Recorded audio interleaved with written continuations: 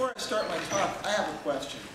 I was thinking about the Harvard Bridge story the other day. I found myself telling the story about 433 smoots in a year to the Boston coach driver that was taking me over to Harvard. And, you know, something occurred to me. If I knew the conversion factor for smoots to centimeters, I could put it in the units database of the Linux utility. And I would do this thing if anybody would tell me how many centimeters in a smoot. Does anybody know this figure?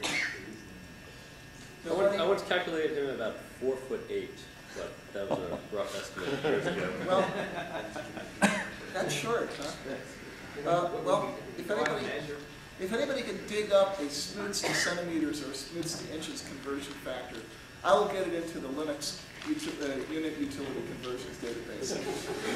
You just go out with a tape measure on the bridge and see where they're. Well, yeah, but no, actually I want somebody to tell me what the length of the canonical smoot platinum bar in Vault in Paris is.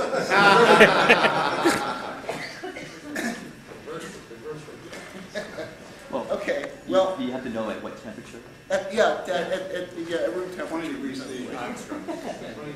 The temperature it normally is in New England. So, okay, so there are a couple different topics I can cover tonight. In order to know what I should emphasize and in what order, I need to know some things about this audience. I guess the first question is, how many of you have read the Cathedral and the Bazaar? Okay, most of you. How many people have read Homesteading the Noosphere? Some of you. How many people have read The Magic Cauldron? Okay, not very many of you. Okay. Yes. How many people here have heard me give my talk before? A fair number of you. You only have one talk. Heard me do my, okay, I don't have one talk. What I have is a set of generative procedures in my head, which I execute with different initial conditions depending on the composition of the audience. Unfortunately, enough of you have seen me give my talk before that it looks like I'm going to have to make up new jokes, which just sucks.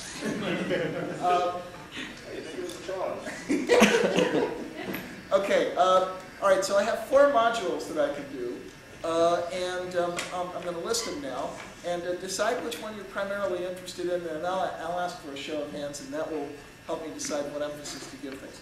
Also, what's our formal stop time on this? 9 o'clock. I'll need to be up by 9:30, so we should probably wrap things up around 9. Okay, good, fine. All right, so the 4 modules I can do are 1, basic Bazaar tactics and development strategy. Okay, that's the software engineering part. 2 is anthropology, sociology, and cultural analysis about the culture that surrounds this development method and how and why that culture is sustainable and interesting. 3 is economics and business models and the general theory of when to be open and when to be closed. And 4 is advocacy techniques, how to communicate and sell the idea of open source to people who don't get it yet. Right? So thinking about those, let's see a show of hands on each of those. How many people's primary interest is in the software strategy and why it works and how it works and what you can do to improve it? Okay? How many people are primarily interested in hearing about cultural anthropology and motivational structures and culture and stuff? Okay? How many people are interested in economics, business models, and how you make money out of this stuff? Okay? And how many people are interested in effective advocacy techniques and how to sell the idea? Okay. I think the advocacy people have won by a narrow margin. Is that the one you gave at the Geek Squad Festival? I gave a very abbreviated version of the advocacy talk there. Right. So that's sort of a 5-minute version. So, sorry. Okay, that helps me know what order to do things in. So, yes. Finally, forget about formal question and answer at the end. This is all question and answer. This is a small enough group that if I say something that particularly amuses or puzzles you, or you want more clarification on that, wave a hand or send up a signal rocket or something, and I'll try to respond. It's a little bit difficult to see past these lights, but I'll try to be aware of it. Okay, where do I start? Well, I usually like to start by talking about the way this happened to me. experiences that confirm your worldview don't tend to teach you very much. It's experiences that suddenly turn your worldview upside down, that teach you what you don't know, that can really illuminate things and change your life. And that's the experience, the kind of experience I had in fall 1993 when I first encountered the Linux operating system. And I mean, this is a Linux users group, so I mean, most of you know how cool Linux is and why it's cool. But the contrast for me was really startling because at that time I didn't have any Linux experience yet by definition. And what I did have was a lot of history as a software developer in a fairly conventional mode, in addition to my free software experience, which goes back to around 1980. But I had a lot of experience doing software in a conventional mode. And that conventional mode teaches you a set of development tactics that are completely the opposite of what we normally use. And the way I usually put it is, we do things the opposite of the normal way. And the traditional software development style is all founded on the maxim called Brooks's law, okay, which predicts adding more programmers to a late project makes it later. More generally, Brooks's law predicts that if you have n programmers on a project, the amount of work you can get done scales roughly with n. So many people, so many person hours available, so many lines of code you can write. But your problems, your vulnerability to bugs, and your management difficulties are going to scale roughly with n squared. Okay. Why is this? Well, anybody who's done serious development work, which is to say development work involving more than one person, will have learned that bugs tend to cluster at the interfaces between pieces of code written by different people. Okay? Anybody who's done management on any multi-person project will also have learned that management problems tend to cluster at the interfaces between people. Okay?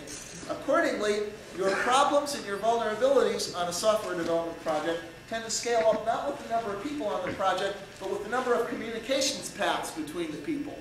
Okay? And let's consider how that scales. One person, no external communications paths. 2 people, 1 path.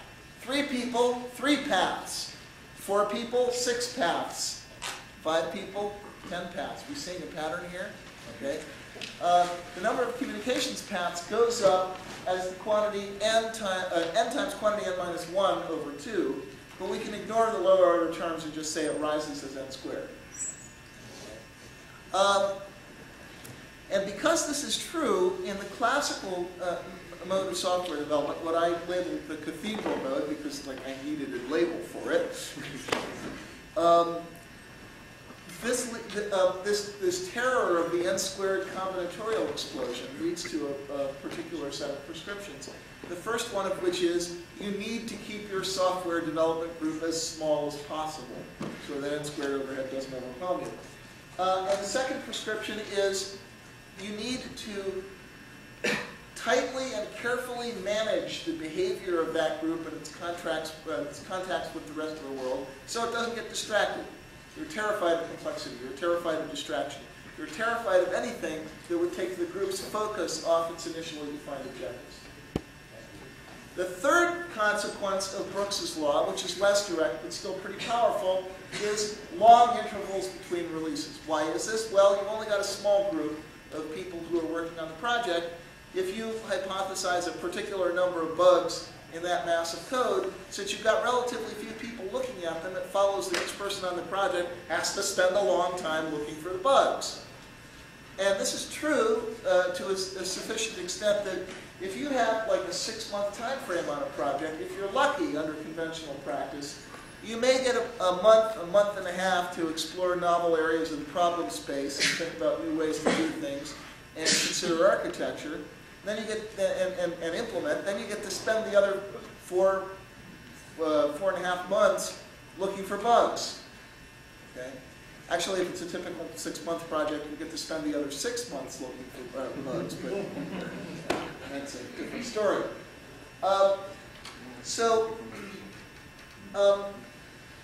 because I knew all these things, because I sort of soaked them up through my pores, when Linux first showed up on my doorstep, I was deeply skeptical. Matter of fact, it was Yggdrasil that showed up on my doorstep. The Yggdrasil was the first CD-ROM distribution. And I pulled it out of its mailing envelope, and I sat it on a corner of my desk, and for quite some time, it looked at me, and I looked at it, and neither of us really liked what we saw. Because the one thing that I knew about Linux was that it had been developed by a disorganized mob of 40,000 semi-amateur programmers with no central control of objectives at all, and really short release intervals. And I thought to myself, well, you know, I love this tribe. I've been part of it for 13 years, and I know we can produce good software, but a system this size developed by methods like that, it's going to be a disaster. It's going to be a mess. I thought that what I would see if I ever booted up the thing was something that was sort of episodically quirky and brilliant in spots, but basically unusable for any kind of production work. So eventually I got off my butt and I installed a CD-ROM drive in my PC. This was the late Paleolithic, before PCs routinely came with those things. And I inserted the thing and brought it up in demo mode. And I was absolutely astonished because, well, there's still a 2-inch divot in the floor of my office when my jaw hit. That's because it was good. Okay? And I could tell it was good in a couple of different ways. One way was by what I saw there.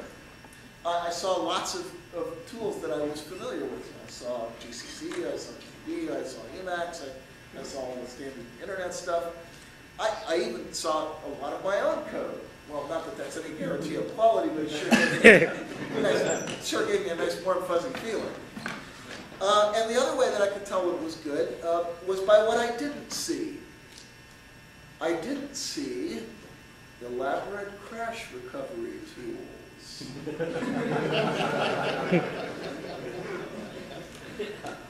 So that was pretty impressive, and in fact I was sufficiently impressed that I straight away, I had been running a Dell System 5 Unix. Nobody remembers this, but Dell used to have its own PC Unix port. That's what I was running at the time. Scrubbed that Dell Unix off my machine, installed Linux, and never looked back. And at that point I made two mighty vows, one of which is I'm going to become part of this community, or more part of it in the sense I already was. I mean, I got that Yggdrasil because my code was on there. I'm going to become more deeply involved with this community, but more importantly than that, I'm going to figure out how they're getting away with it. Because clearly, either I'm experiencing a sort of weird mirage, or something basic that I think I know about software engineering is just wrong, just completely backwards. And if that's the case, I really kind of want to figure out what's wrong. So I studied the community for 3 years, and I participated as a developer and as writing documentation.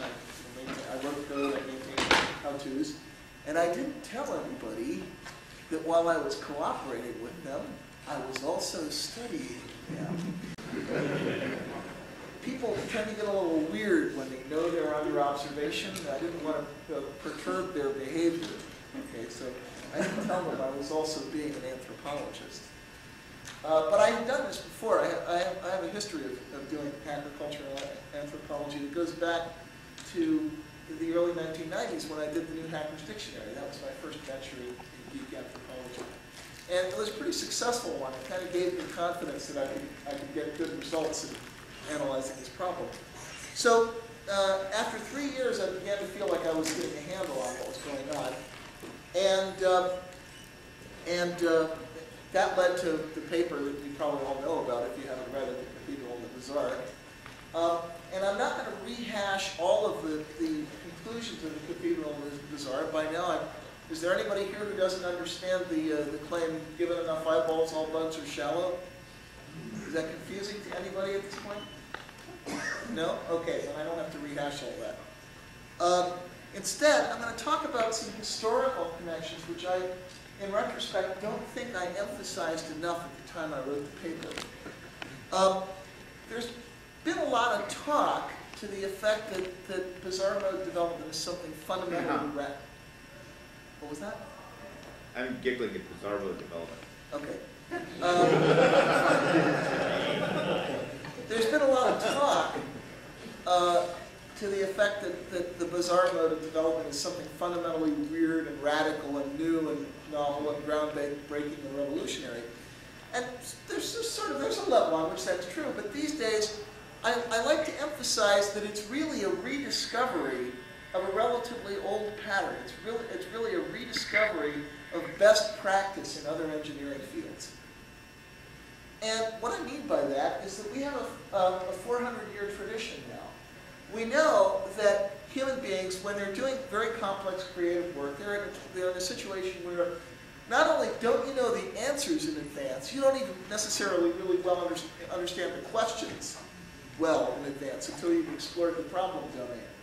And we know that in that kind of situation, human beings are very prone to failure. They're very prone to making assumptions that they don't question. They're very prone to missing stuff. They're very prone to being misled by their own theories. So we've evolved a set of social mechanisms for hedging against the risk of human design and execution failure when you're doing experimental science or complex sorts of engineering. And what we've evolved over the last 400 years is institutionalized peer review. If you are a scientist and you have, if you're a physicist, say, and you have a novel theory about the mass of a neutrino, or you're a biologist and you've evolved some new theory about pheromone signaling among harvester ants, okay? You can develop an elegant theory. You can develop a wonderful experiment that's very sharp at testing the theory. You can get results at over a 95% level of confidence. You can write a wonderful literate paper about what you've discovered and how you verified it. But none of that is going to be considered part of the edifice of knowledge that other researchers can build upon. None of it's going to be considered confirmed knowledge until those results, and not just the results, but your experimental plans, your source code, have been reviewed by experts who were not part of your original experimental group. Now, bringing it in closer to engineering, if you're a civil engineer and you are proposing to build a suspension bridge or a hydroelectric dam, a high-cost, high-risk project, people will die if you screw up, okay? You are not going to get to string wire or pour concrete, typically, before you're, not just your stress calculation results, but your blueprints, your source code, has been reviewed by engineers who were not part of your original design group. Okay? Why do we do this? We don't want suspension bridges to fall down. It's bad when that happens. Okay? And we found, over a couple centuries' experience, that the most effective way to prevent that from happening is to make the whole process of building suspension bridges transparent, top to bottom, from the blueprints up, and then to subject every level of that process to a rigorous, independent peer review. Against this historical context, the interesting question isn't, the interesting question is, why are we doing open source development now? The interesting question is, why weren't we doing it before? How did we lose this best practice? How did we lose sight of the importance of peer review in verifying complex designs? And that's an especially interesting question because all along, over the last 30 years, we have had one big example of the largest, most complex system of cooperating computer programs in existence, which nevertheless managed to function at 5 or 6 nines reliability over pretty much its entire lifetime, in spite of the fact that it was multi-platform, multi-vendor, supported populations of widely varying levels of expertise and interests, did all the things that conventional software vendors say are so difficult that they won't even give you a warranty of merchantability. And yet it just kept on ticking. What I'm referring to, of course, is the core software of the internet itself, which has been developed in a transparent open source process since its beginnings in 1969. So this is why I say that really open source development is a reconnection with what we already know about best practice in other forms of engineering. And that makes, by the way, a great argument to use with your boss sometime. If you've got the background in engineering or experimental science to appreciate it. So, any questions about that? The question. Yeah. Well, I was just thinking of a counterexample. I mean, automobiles are designed in a fairly closed, proprietary system, and they're an example of something that is, so we don't want it to fail. They are also, automobiles as engineering designs also have several orders of magnitude lower complexity than even moderate-sized software systems. So the premium on peer review is much lower. You don't need peer review if all you're designing is, is a club or a doorstop, because the design's intrinsically simple. Yeah. Fred Brooks was a bright guy. Why wasn't this obvious to him? In fact, there is some evidence that Fred Brooks noticed this effect, but he didn't weight it sufficiently. In the Mythical Man Month, there is a line where he says, 40% of your bugs tend to be found by the users after the product is in the field. He even said, in the sentence immediately afterwards, more users find more bugs. So he noticed this effect, but he didn't realize that it could be scaled up into an effective means of verification. But why not? I mean, I think I know why not. Because he didn't have the internet. Transaction costs, multi-platform software didn't exist at the time. And the transaction costs necessary to put together a sufficiently large review group were something nobody could afford. and he just didn't think that the engineering history that you talked about with bridges and whatnot. He didn't see that it was relevant. And I can't blame him too hard for that. I didn't see it was relevant for very damn long, and I was looking at the problem. I was specifically focusing on the issue. But Brooks, nevertheless, Brooks almost got it. There was somebody else who almost got it. An MIT guy, as it happens, and then later CMU, a guy named Richard Gabriel. He wrote a paper in 1989 called Good News, Bad News, and How to Win Big. And this was a paper addressing certain theological disputes in the Lisp community. But one of the things he talked about in the paper was he drew a contrast between what he called the MIT style of design and the New Jersey style of design.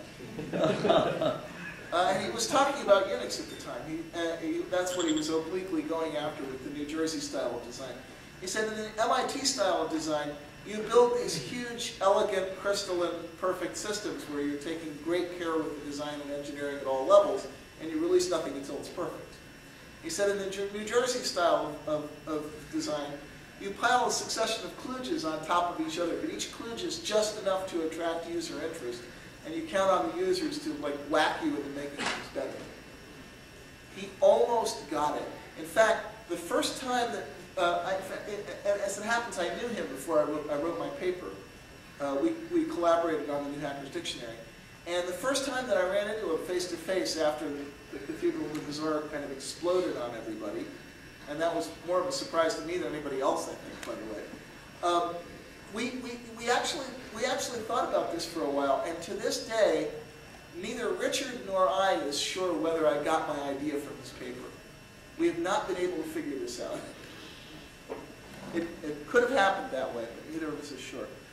By the way, there's another related point, which is, this is something that's not in my book, which was I recently figured out the answer to a question which bothered me for years, which is why nobody wrote the Cathedral and the Bazaar before I did.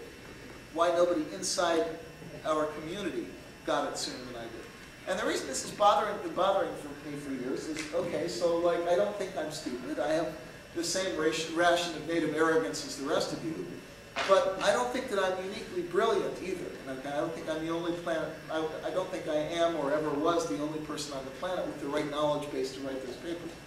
And I was on the road I think it was in Norway, and I was sitting in my hotel room writing something, and I suddenly realized why nobody wrote the Cathedral and the Bazaar before I did.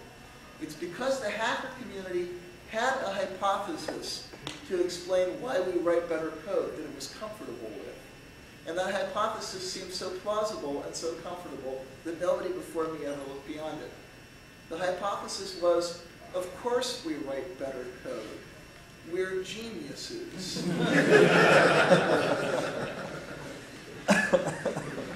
And the really seductive thing about this hypothesis is it's not even wrong. Okay? It's not even correct. It's just not sufficient to explain the observed results. So,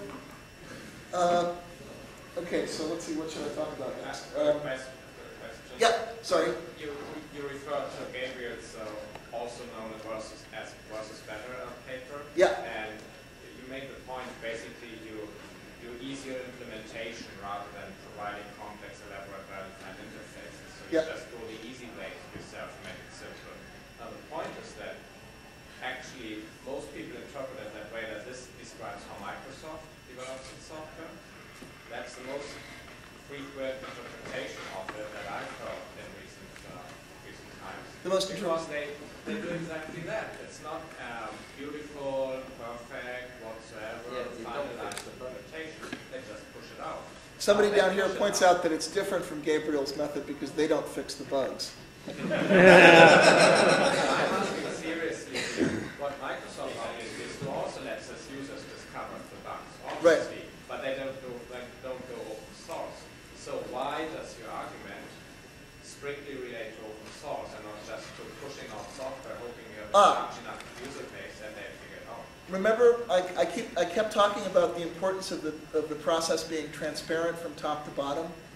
In order for peer review to work, no aspect of the process can be off limits to review.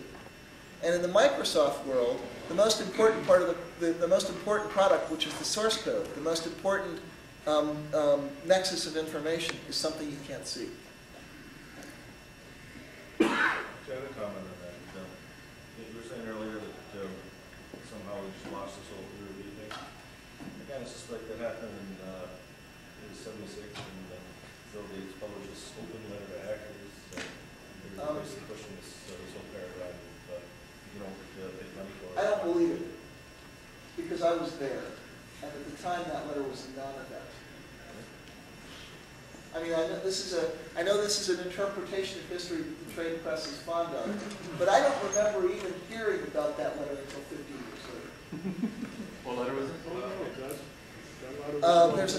There's a now famous letter in which Bill Gates excoriated people for sharing in what he called stealing code, because he said it would rob programmers of their livelihood, not allow companies to form, and so forth and so on. Yeah. It's proposed that Microsoft open their source code as part of the antitrust settlement. Do you have a reaction or a prediction of what this would entail? Never happened. It doesn't matter. We're gonna take Microsoft down before the Justice Department gets a final verdict. So no, actually, maybe I should talk about that now. I'm not just saying that to pump everybody's blood up and exhibit my revolutionary ardor. I really believe that, and maybe this would be a good time to explain why. Well, before you go on, Before you go on, I just would like to address the automobile question. Yeah. I gave it a little bit of thought, and well, the period of innovation within the automobile industry was when there was a lot of competitors back in the 20s, and when consolidation happened, the innovation stopped. And you look at Tucker back in the 40s and how the big three tried to stop out Tucker. And then you look at the innovation in terms of automobile design, basically stagnating in terms of safety features as well as getting better fuel mileage. Until the Japanese came in and basically trounced the big three, and then they have to wake up. And they basically, I think it's in a way, it is a kind of a peer review. When the Japanese came in, and then they say, oh, let's take a look at their technology. And in a way, that's what Microsoft does. They kind of wait for somebody to innovate, have better technology, and they try to kind of reverse engineer it. Or buy it. Okay, one more question, then we got to go forward. It is still on the topic before you get to Microsoft. So peer review is possible in many other technical fields because you can patent that which you're creating and you can expose it and have other people look at without them being able to steal what it is you're building and taking the value from it. With software, though you can copyright the software, a lot of the kind of algorithms and structure of the software can then just be taken by the people reviewing it. You can patent software too. Maybe you shouldn't be able to, but you can. Right. Well, my question is, do you feel that there should be another set? I realize, of course, you're very open source, but that under different circumstances, had the laws been designed to protect, to allow people to kind of patent their software, we could see a lot of the benefits of peer review, but under different circumstances? Nope. I don't know the answer to that question, and I have to say that I don't regard it as a very interesting one. Because, with all due respect to you, because I think the benefits of open source are sufficiently economically strong that they're independent of whether your ideas get stolen or not. They're still viable even if your ideas get stolen. I'll go into that later when I talk about well, I'm going to. I hope to get to this later when I talk to economics. Why I talk about it when I talk about economics.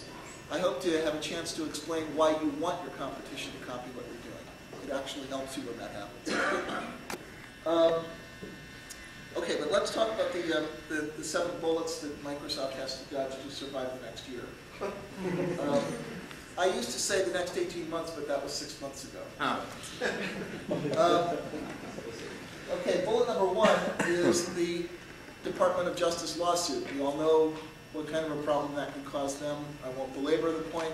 I actually think this is the slowest bullet and the easiest one for them to duck. So I'm not going to go into that further. Here's another bullet.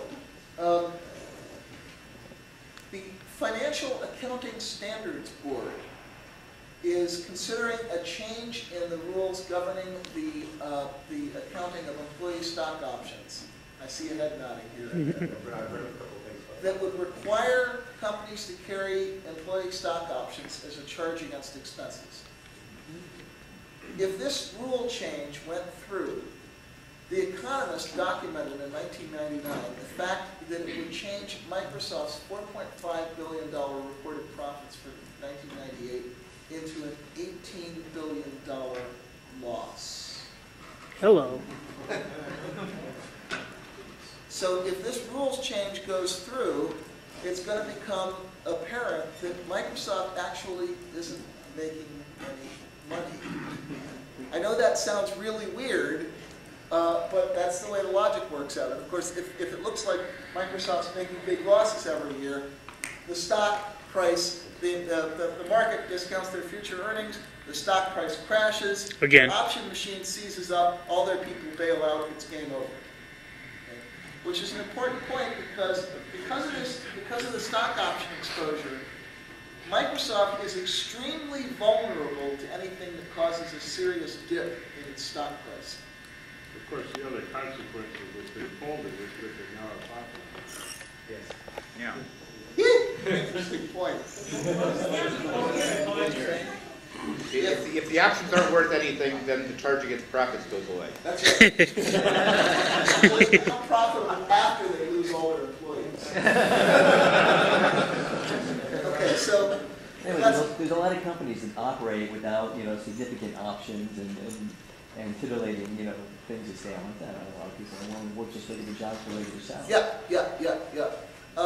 The thing is that it's observable. We're jealous as hell, but yeah, it's empirically observable that as the expected future value of those options has been dropping in the last 6 months, lots of Microsoft's best people have been leaving.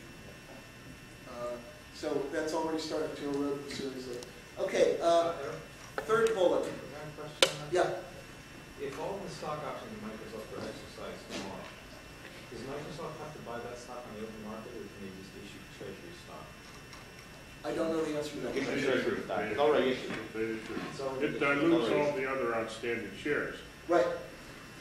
At which point, and the dilution of the other outstanding shares could trigger the crash. Oh, yeah, absolutely. Because people would sell before it got But it diluted. doesn't affect Microsoft's cash position. Yeah. Well, the thing is, Microsoft's cash position looks huge, but it's really fairly small relative to its exposure if it had to carry that as the options in the charge against But it's expenses. still, it affects stockholder equity. The company still has a bunch of cash to do what it wants to do. Yeah. Okay, third bullet. It's been reported in the trade press, but most people seem to have forgotten that Microsoft is under SEC investigation for cooking its books. It has been plausibly alleged, there's strong circumstantial evidence, that if they've been engaging in a practice called cookie jar accounting, where you illegally shift revenues between quarters in order to make your revenue curve look smoother than it is. Okay. Now, the SEC has been investigating these charges for nearly 2 years. We can probably, if they're going to bring charges, we can probably expect them to do it within the next 6 months or so, given the history of previous SEC investigations. If those charges are brought, some fairly high-ranking people at Microsoft are likely to go to jail. But the worst effect is that if those charges go to court and the government wins a victory, the market is going to draw the conclusion that Microsoft's profit figures since 1995 have been smoke and bullshit. Again, stock crash. Okay. Another problem Microsoft has is that its operating system strategy is a shambles. It's a disaster. They are not capturing any share in high-growth markets. PDAs, appliances, don't make me laugh. Servers, Linux is eating their lunch there. They're maintaining their desktop monopoly, but that's all they're doing.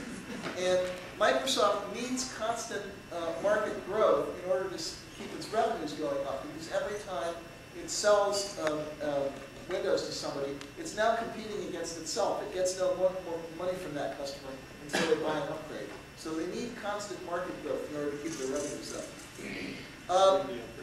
Now we get to, they make, by some deft, adroit, twisted business tactics and political muscle and so forth, they might manage to dodge all of these. Okay? It's folly to underestimate Microsoft. They're very smart, they're very tough-minded, they're very agile. However, there's a seventh bullet they can't dodge. And here's how that goes.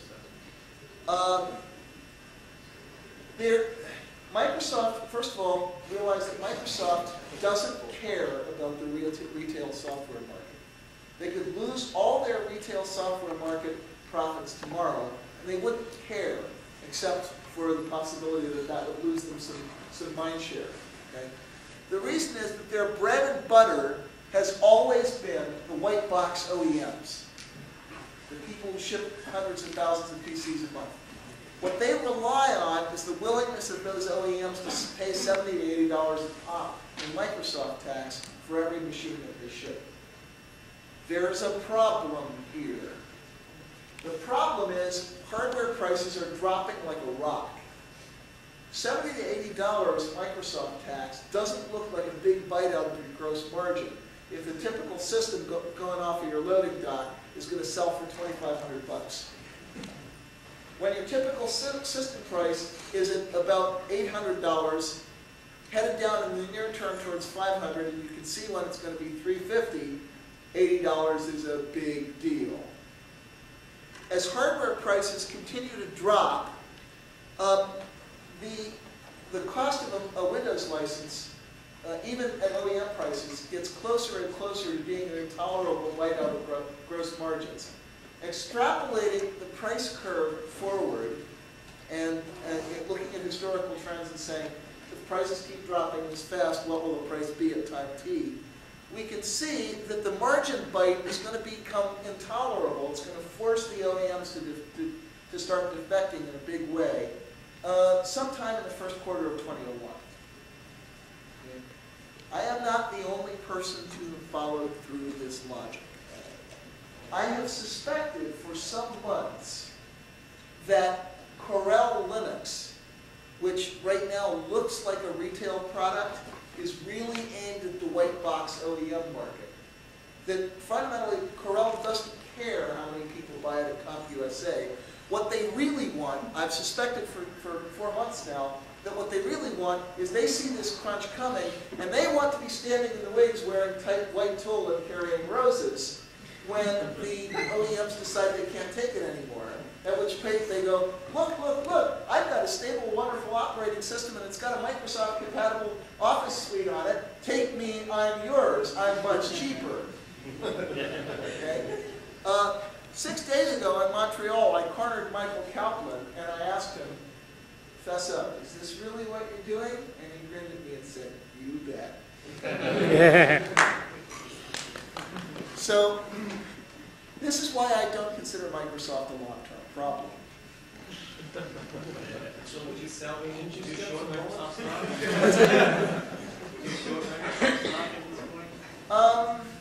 Can you repeat the question? The question was, would I short Microsoft stock at this point? I've seriously considered it. The problem is I don't know that much about the mechanics of investment, and I'm not even sure how you go about doing that. But I certainly wouldn't buy any Microsoft stock. Yeah? I'm just curious how you feel about Corel. I'm a little concerned about them, frankly, because I feel that they do want to do what you're saying, and they want to, get their Office Suite products in the market and their, photo editing products in the market, and those are all closed source software products. Does that mean And they're going to end up, cutting the legs out from very legitimate, interesting projects. They're out there like the GIMP or Clicks or. Why do you say that? Why does them selling a closed photo editing project cut the legs out from under the GIMP? Well, because I think the GIMP is a little buggy, and it. Well, fix it. And the whole Internet Explorer Netscape debate kind of illustrates that your average home user is basically lazy. They're going to use what is fit with the box. That doesn't matter. It doesn't matter how many free riders want to play with binary software. The only thing that matters is whether there's a sufficiently large developer community that is interested. So, I mean, I just don't think it matters at all. Now, the future may prove me wrong, but that's my best judgment at this point. You and your buddies so hateful of the evil empire that we wouldn't touch Windows code because it's infectious. I don't know. What would the reaction be? Okay, I take it you're from outside the Linux community. Yes, I am. But I'm not outside of the physics community. Okay. My answer, and people here may differ with me on this, is that we have a loud minority who would refuse to touch Windows code because it's unclean. And we have a large majority who would refuse to touch Windows code because it's too ugly to deal with. Do you understand the difference between Absolutely. Yeah. I, in fact, do not think there are too many developers, open source developers, who would be willing to touch Windows code, but I don't think the reasons are religious ones. I think they'd see it as a waste of time and effort. Well, so many people on SourceForge. Well, tied into that is one of the things that I've been thinking about a long time since I first started talking about Microsoft antitrust is one of the angles they have not gone down is the fact that when Microsoft is reducing Windows back even to 3.1, it was uncovered that they did not fully disclose the API, and they used elements in their API that they didn't release to. They used elements of their API in their applications that they did not talk about with other developers. They didn't publish those. I don't see, even if the Lord God pointed His finger at Microsoft and said release your source code, that you would get everything. Well, it would depend on the strictness of the conduct remedy. But I will say this. Forcing the source open would have one important benefit for not just our community, but for everybody. It would make it impossible for Microsoft to play the embrace, extend, and extinguish game. Because you'd have access to the code they were actually using. Yes? I think about the extend part of that. Care to comment on post-publishing developments on the Netscape client? Would I care to publish on what development? After the book version came out, there have been developments in Netscape. The book version of what? Oh, the book, my book. Oh, yeah, sure. Post-publishing developments, well, I mean, they've finally got it together enough to issue a beta. I mean, what else can I say than that? It's a good thing. I'm happy. Am I wrong that there are unhappy people at AOL who are not entirely philosophically on board with stressing standards as the basis for the new client?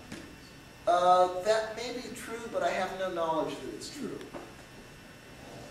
I have no information to indicate that that's the case. There was a thing in Slashdot about 3 or 4 weeks ago about Wise, the display maker, abandoning Linux and going to Microsoft products because they were having driver problems. Does this ring a bell at all? No. No, sorry. Anybody else know anything about that? I didn't hear what he said. He said there was a story in Slashdot about Wise, the people who make displays, abandoning Linux and going to Windows because they were having driver problems. Oh. Yeah, I heard that. Yeah, I read it out. Well, they'll just be out-competed by somebody who wasn't dumb. I'm not worried about it. Yes? Any comments on the remarks from Caldera today that they were saying that Oh, boy. What was that?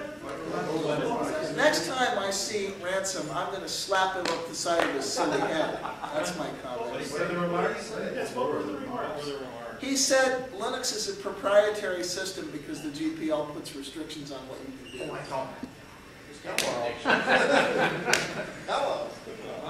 Hello, Ransom. Smoke a better grade of drugs next time, please. When they settled the lawsuit. Okay. Is the tape changed at this point? Yeah. Okay, good. Fine. I've been rolling for a long time. Okay, this seems like a good time. It's 8 o'clock. I've only got another hour.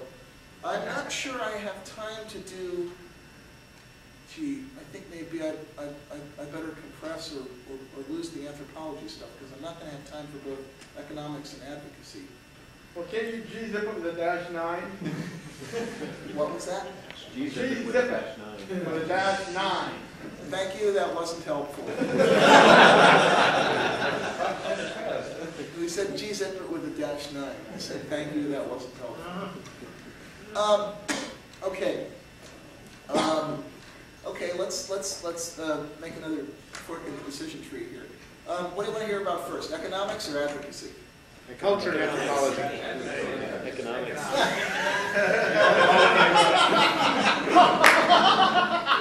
Boy, this is really unhelpful. Everyone has people who have the communication. Show hands. Okay, anthropology. Okay, economics and business models. Okay, advocacy.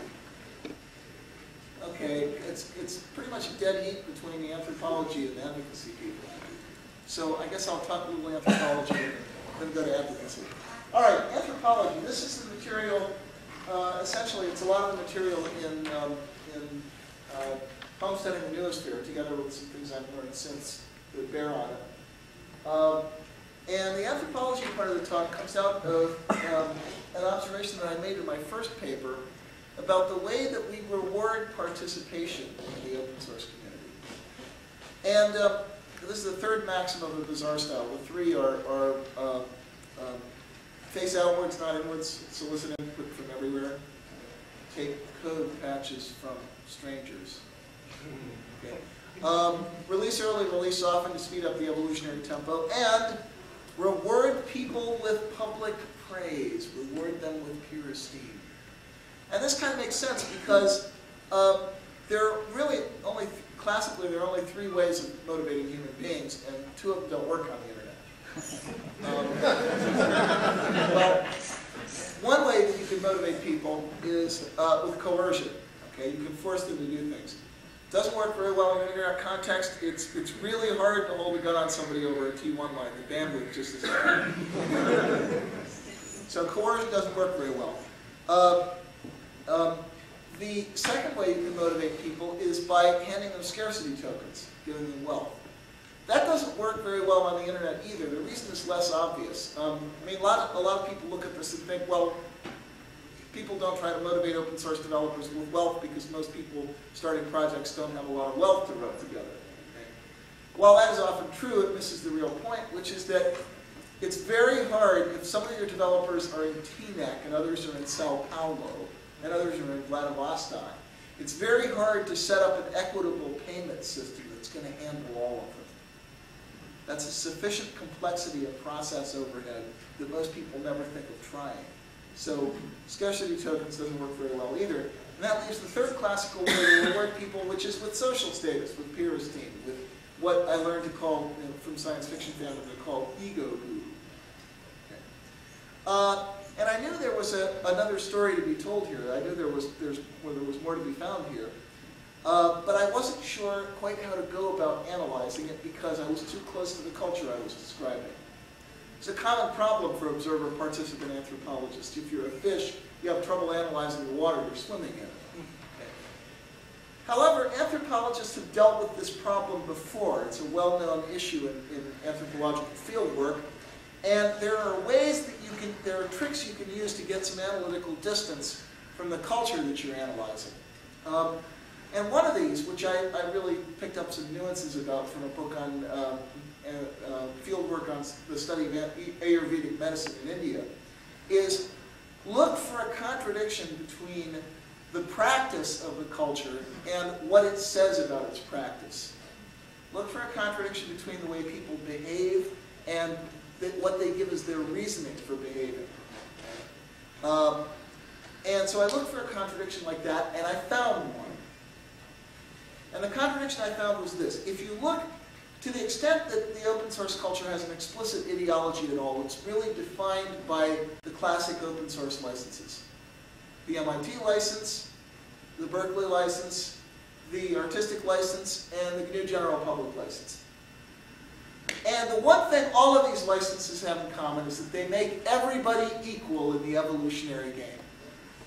According to these licenses, anyone can hack anything at any time, and nobody else has the right to stop them.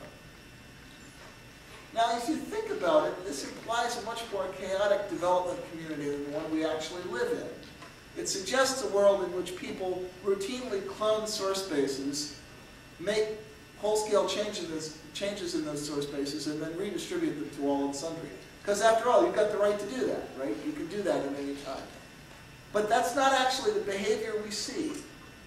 The behavior we see instead is that if I want to make a change in X Windows, I don't copy the entire X Windows source base, make my change, and then redistribute Eric's version of X.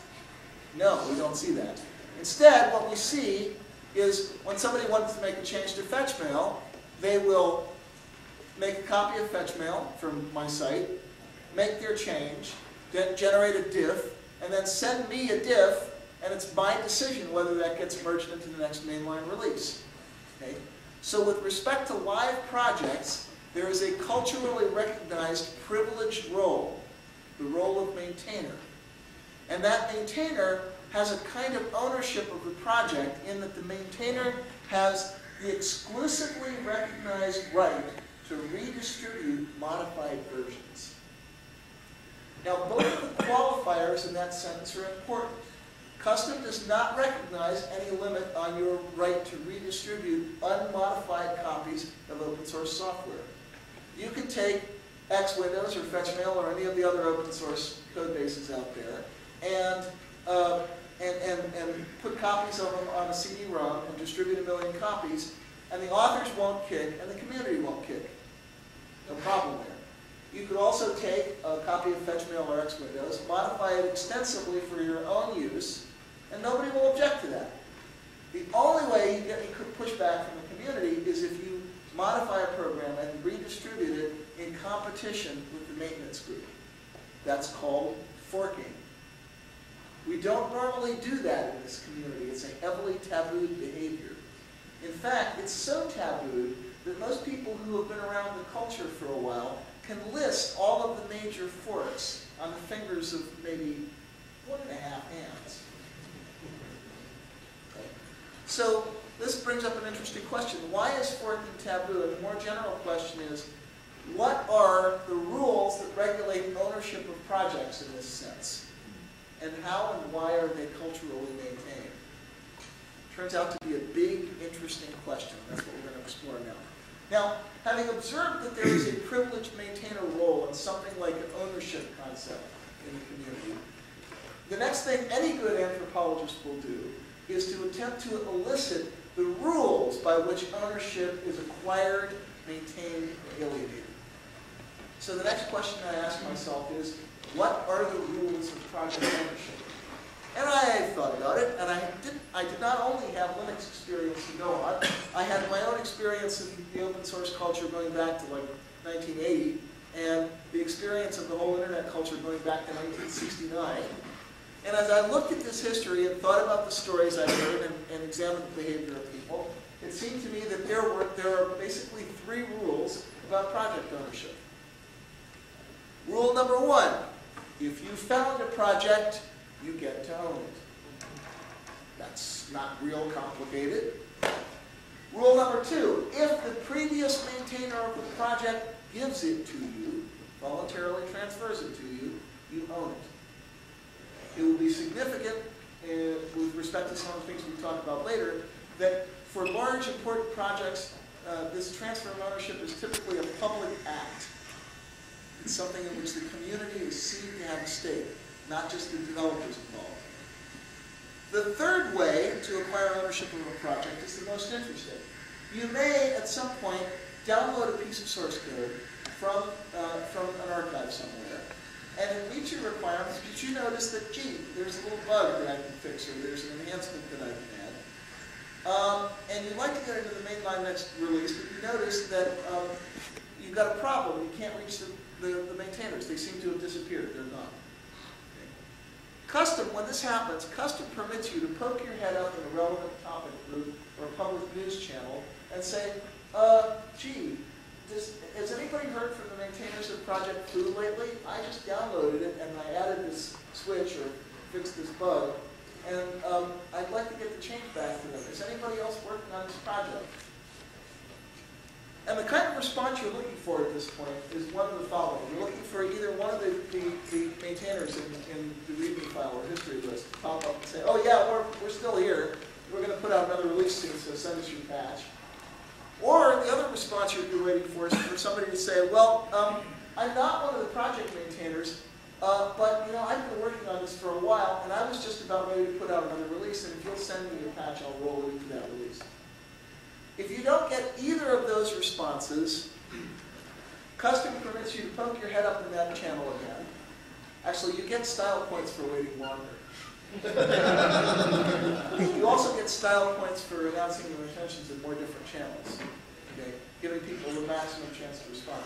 But if after a decent interval you don't get a response of this kind, custom permits you to poke your head up in that channel again and say, well, the maintainers have disappeared, nobody else is interested in this project, I'll take it over now, you can send your patches to me. Okay? That kind of acquisition of ownership is subject to some challenge. If the original maintainers pop up before you've done a couple of releases and established yourself as a responsible maintainer, they may be able to take it back from you. But the point is, there comes a point at which you can legitimately say their claim is timed out, you put in enough effort, it's your project now. So, when I isolated these rules, I thought, wow, you know, I think I've seen rules like this before. This is not strange logic. Where have I seen this pattern? And then, aha, I got it. Any legal historians in the room? No, I didn't think so. We're talking about a system of rules here which is logically identical, a mathematician would say isomorphic, to the rules of land tenure under Anglo-American common law. Now, that may seem like a kind of weird statement, so I'm going to back it up by describing the 3 principles of the Lockean theory of property. That's obvious. You can go on.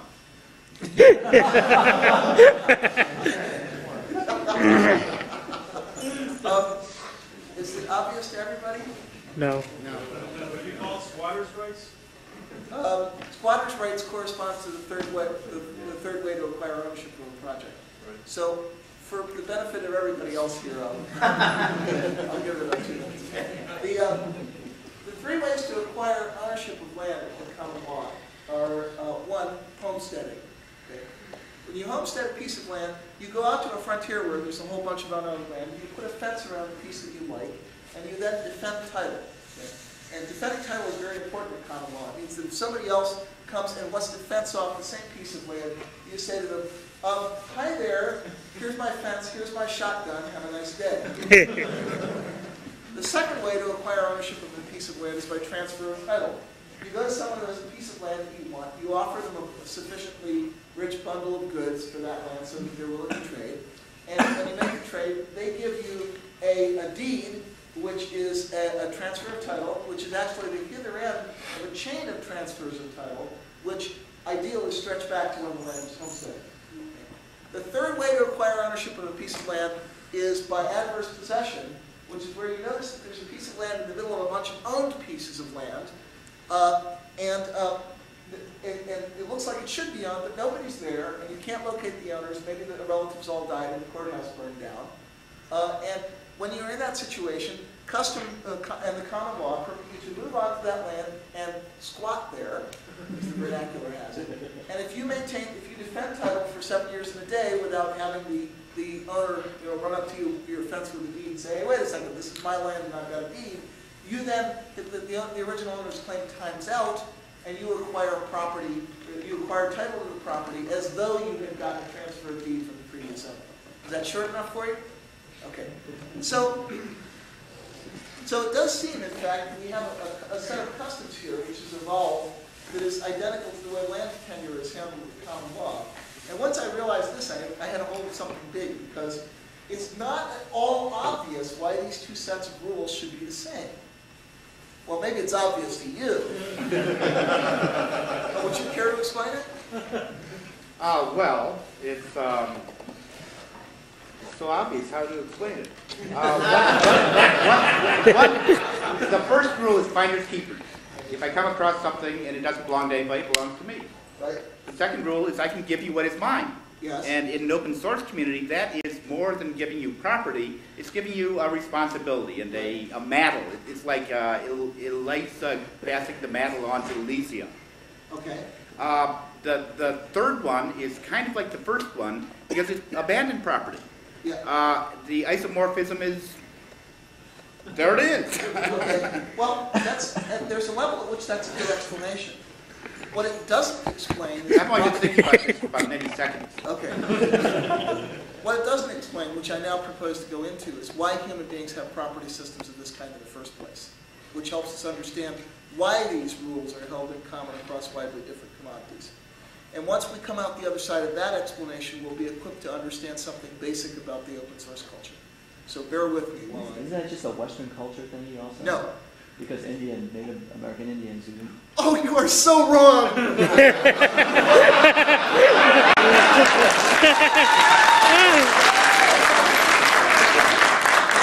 I'm so glad you said that, because I would have had to set up that myth myself in order to do that.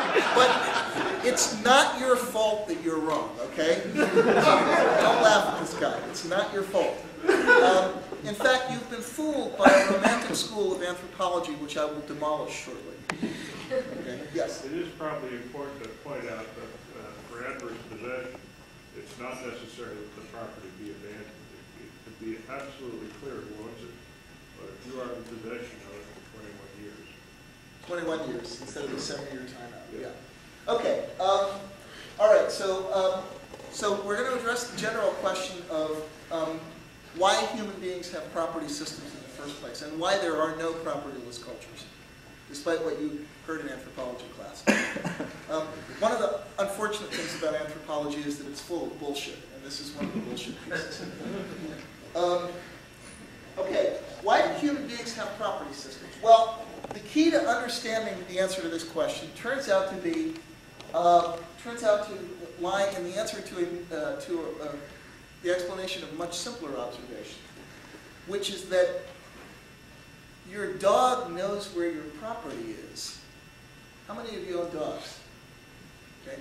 You ever notice that when you move somewhere, your dog very rapidly acquires a representation of where your property line is, even when that property line isn't marked and doesn't have an obvious fence or a creek or anything else. Okay. And you can tell that your dog has a representation of where your property line is because its behavior towards strangers is very different according to whether they're on one side or the other of that line. Okay? So your dog knows where your property is. Well, that's really interesting. And the reason that's interesting is because Dogs don't know about homesteading. They don't know about transfer of title. They don't know about adverse possession. Dogs, in fact, can't read. They have no access to the whole elaborate system of symbology and social games that we use to regulate our behavior about property. And yet, there's some homology between human behavior about property and dog behavior about territoriality that is so exact and so powerful that even something as stupid as a dog can notice it. All right, so that suggests that in order to answer the question, why do human beings have property systems, we can start by trying to answer the related question, why do dogs have territoriality? Now, this is good because we have now reduced this question to one for which the answer is quite well known. And any evolutionary biologist will give you essentially the same story that you're about to hear from me now. And it goes something like this. Let's consider the adaptive challenge facing a member of a predator species with no territorial behavior. Okay? There's a reason I specify predator species. Because the thing about predators is that they need to have a certain range to hunt in. They need a certain amount of prey biomass to give them enough calories per day to survive. Same logic actually applies to large herbivores, but predators are more dramatic, so we'll use that analogy. So let's say you are a wolfoid without territorial behavior, and you're a member of a species where there are a whole bunch of wolfoids wandering across the landscape and competing for the same resources, and occasionally two wolfoids will bump into each other. And when they bump into each other, they're going to fight because they're competing for the same resources. It's a zero-sum game. Now, the problem with fighting, if you're a pair of wolfoids, is that both the winner and the loser are likely to end up badly injured. One of them may well end up dead. Both winner and loser are likely to end up badly injured, which is a serious problem because if you're a wolfoid, you don't have hospitals and sterile bandages and clean water, and you're very likely to get an infection and die. So fighting competitively may be, in some sense, an optimal strategy, but it's still a very risky one. Okay? So there's pressure on all the genetic lines in the species, selective pressure, to develop behaviors which permit them to negotiate their way out of having to fight so often. There's a premium on behaviors which reduce interspecies violence. And over again, when this adaptive challenge comes up in the animal kingdom, we see the same solution evolving in like different phyletic lines. And the solution is called territoriality. It's a simple set of rules that goes like this. I'm a wolf, okay? I sit in the middle of my territory. I'm over on this side. There's nobody sitting over there. I need space to demonstrate that. I'm a wolf. I'm sitting in the middle of a territory. I now put markers all around my territory that other wolves can smell. Okay?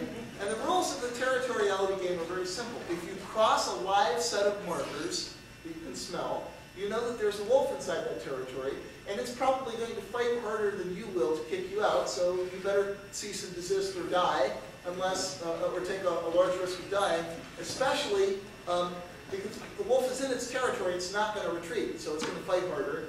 And you're probably going to lose unless you know that you are young and strong and that wolf is old and weak and about ready to die anyway, at which point its contribution isn't genetically important anymore, so the instincts that evolved don't hedge against that possibility. Okay, and we can observe both from game theoretical arguments and from actual figures, actual empirical observation of levels of violence in territorial and non-territorial species, that territoriality is a very effective way to reduce the level of interspecies violence in a population of fierce predators. Okay. Now, but there's another point here. Why do wolves defend territory? Well, we know the answer to this. They need a certain amount of protein per day to survive. So, territory is defended by wolves precisely because the benefits from defending that territory exceed the risk and energy cost of defending it. Important observation, because you see, this applies to human cultures as well. That's a pattern that you see globally. Human cultures will treat as property precisely those resources for which the cost of defending them is less than the benefits from controlling the goods that that territory yields. And in fact, it's true that Plains American Indians and Kalahari Bush people do not assert land tenure over large random patches of desert. There's a reason they don't assert land tenure over large random patches of desert. Because they're desert. It's because large random patches of desert are worthless. Okay? And as a check on this theory, we observed that these Kungsan Bush people who don't assert land tenure over large random patches of deserts do assert land tenure with a Lockean set of rules, it's not just a Western thing, over another kind of real estate. You ready for this? Water holes.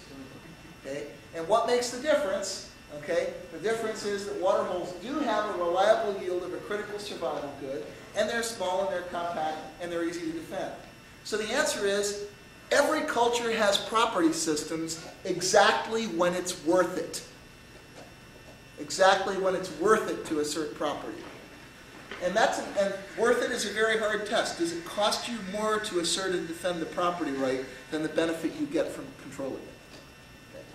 So this is a really important observation, coming back to open source behavior, because it tells us that if hackers are spending a lot of time and energy maintaining elaborate ownership customs, keeping history lists, enforcing a taboo against forking, so forth and so on, then we know that they must be defending some critical good that is sufficiently valuable to justify all the effort put into maintaining these customs. Right? That's an important observation. What is this good? Well, we already know the answer to that question. It's reputation within the culture itself. But what our excursion through biology highlights is the fact that that good must be pretty damn important or people wouldn't bother defending it. So the next question is, why is reputation within the culture of open source developers a valued good? Why is it valuable enough to justify all this effort? And there are answers to that on a couple different levels. One answer is reputation can have spillover effects in the scarcity economy that surrounds the hacker culture. Okay? If you have your name on a major piece of open source software, it looks really good on your resume. You're likely to be able to get a better job. Okay? You might get a book contract out of it. You might have a bunch of strangers fly you to Boston to give them a lecture and take them. Okay? You might even get 51,000 shares of BLU Linux stock. And the stock price is actually rising again, so.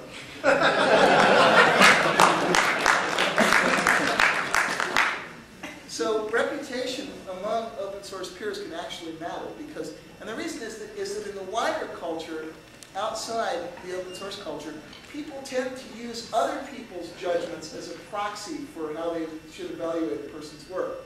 So even if people aren't open source hackers, they will sometimes use the judgments of open source hackers as a proxy in a valuable context. A second reason that reputation is important is because it's instrumentally useful within the culture itself. And to see this, consider a situation where two projects start up simultaneously in an application area that you are fascinated by. Okay? One of these projects is run by Linus Torvalds. The other project is run by somebody you've never heard of. Which project are you going to join and contribute to? Okay? So reputation is instrumentally useful within the culture because it gives you a way to recruit people's participation to help you do your stuff. A third way in which reputation is useful is that from the point of view of the whole culture, it tends to direct work where it's most needed. That is, you get more social reward for doing work that's interesting and difficult and lots of people need than work that's sort of trivial and very few people are interested in it. So the reputation game is sort of efficiency maximizing. Can we say that the open source culture evolved a reputation game because it's efficiency maximizing? Probably not. Species and cultures don't have intentions and they don't try to optimize themselves. But the moment you realize that cultural machines compete with each other, as well as individuals competing with each other, the picture changes because then you can have a picture of like several different open source cultures carried by different groups of people with competing value systems. And if one of them has a reputation game metric and the others don't, it's going to tend to operate more efficiently and outcompete and eventually displace the others. So in a context of evolution and competition, the reputation game is favored because it promotes efficiency. But these are all fairly superficial reasons.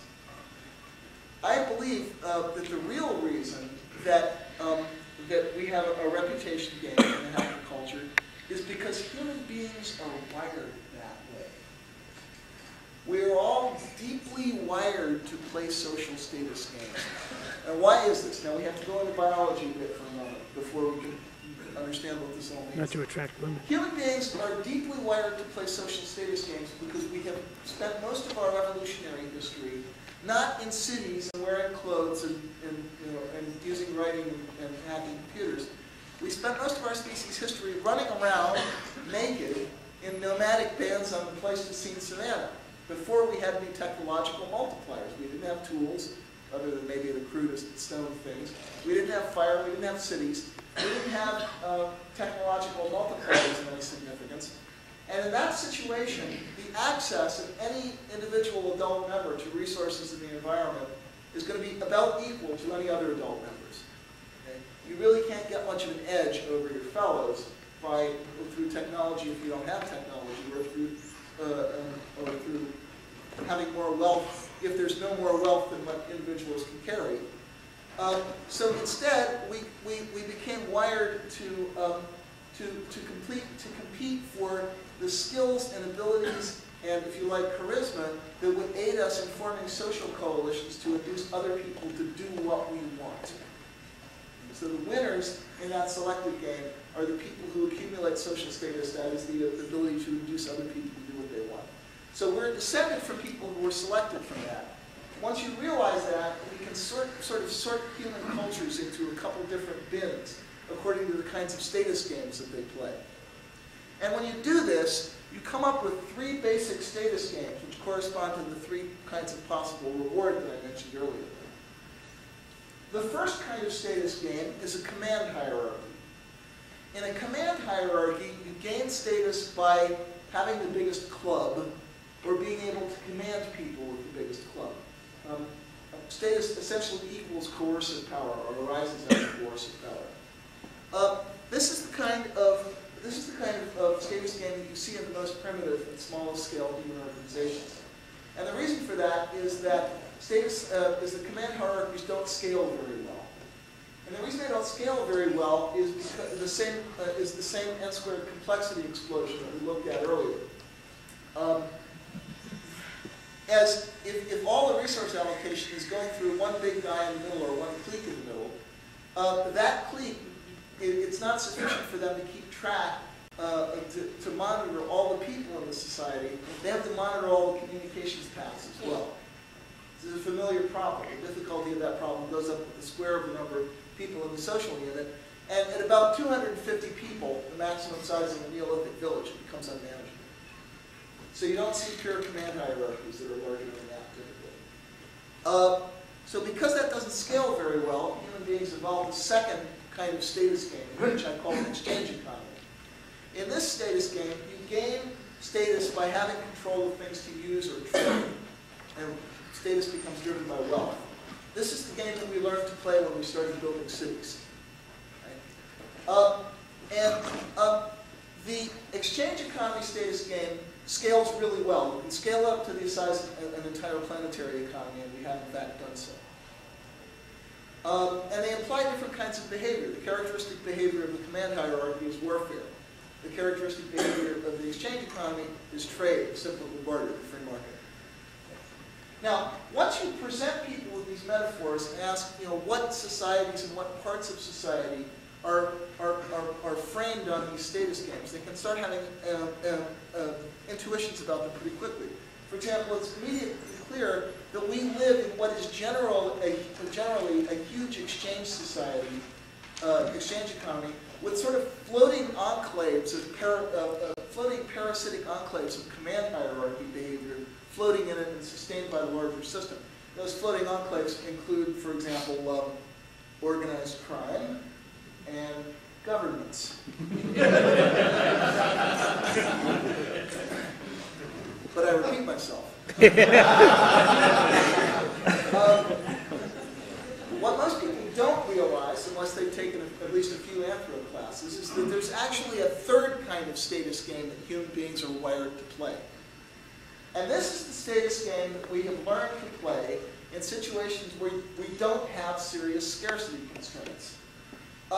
Both the command hierarchy and the exchange economy are basically ways of solving scarcity problems in addition to being status games.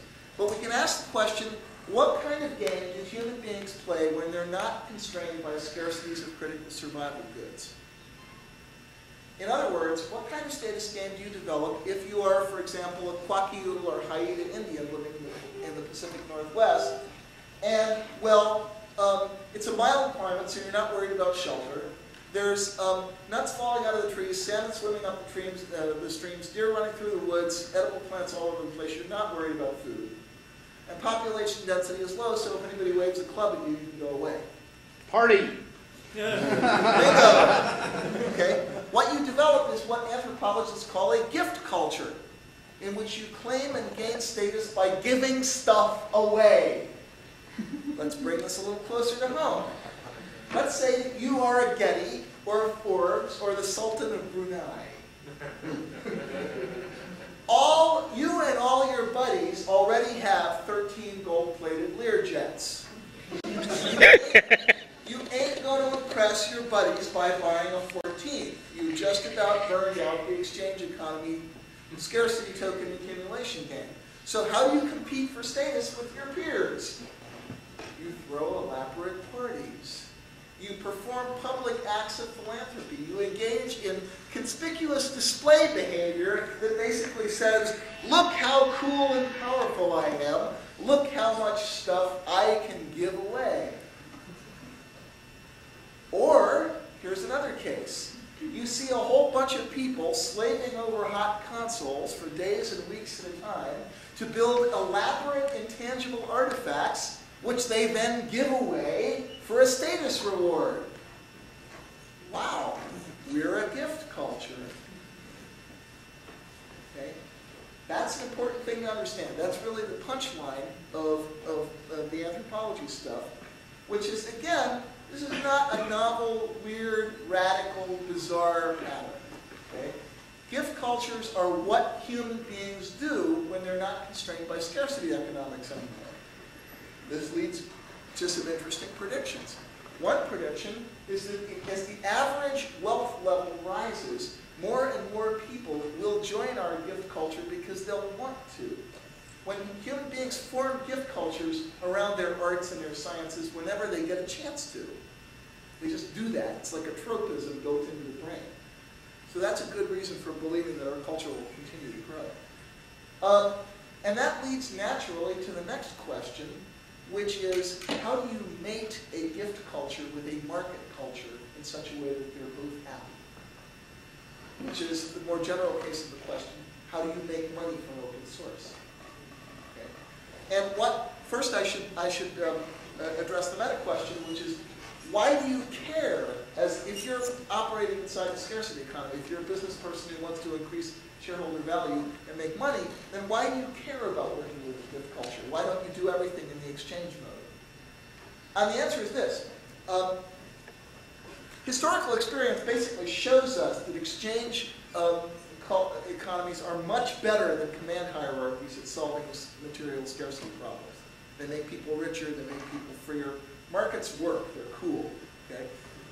However, what experience also shows us is that in the production of complex creative work, gift cultures have a substantial edge over markets. Passion gives you better work than wages. Communities of passionate people give you better creative work than communities of people working for money. And that's why, as a business person working inside the exchange economy, you still care a whole lot about how to make an interface with a gift culture work. because if you can turn that trick, it will make you lots of scarcity tokens. We'll outcompete people who are playing only by scarcity rules. Okay, so at this point, I would normally launch into my whole economics thing, but we've only got about 20 minutes left, theoretically, and I saw a lot of call for advocacy, so I guess I should start talking about that now. Before I do that, any questions about anthropology? Yeah, in both Homestay and the Noosphere and what you just talked about, you listed the circumstances in which I can claim an area either because it's new, it's been given to me, or no one else seems to be doing it. Yeah. But there are circumstances both under the Lockean theory of government and free economies in which I can forcibly take someone else's property because it's in the interest of society as a whole.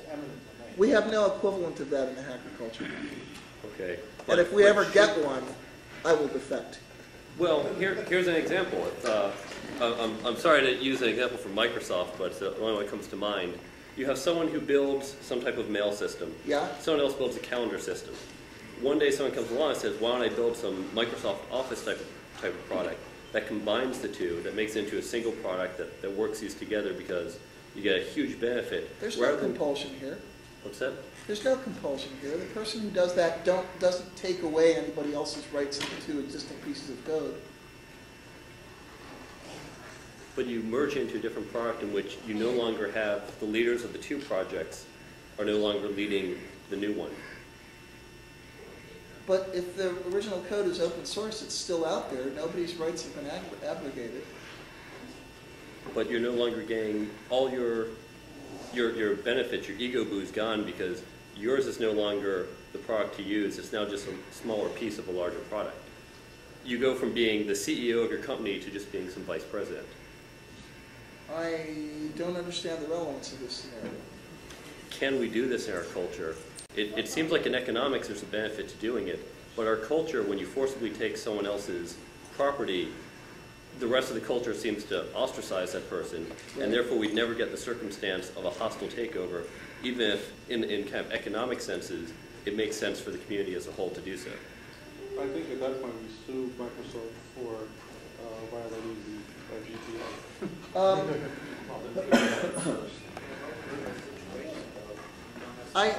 I'm sorry, I don't understand the question. Like if there's a disagreement and it's kind of like there's that connection. Right. Disagreement is people weren't happy with the direction the leader was taking. Yeah, that kind of fork is as I said before, the forks are very rare because people get flamed for perpetrating.